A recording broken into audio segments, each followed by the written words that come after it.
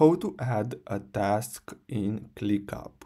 So the first step is to simply go to Clickup, and after that you're gonna have to go to your workspace and then simply open any projects. So as you can see, I have this project here. Now if I want to add a task, what I'm gonna have to do is simply click on this add task button, and then here I can name the task and then simply click on save, and basically that's it. So as you can see, I have the task here.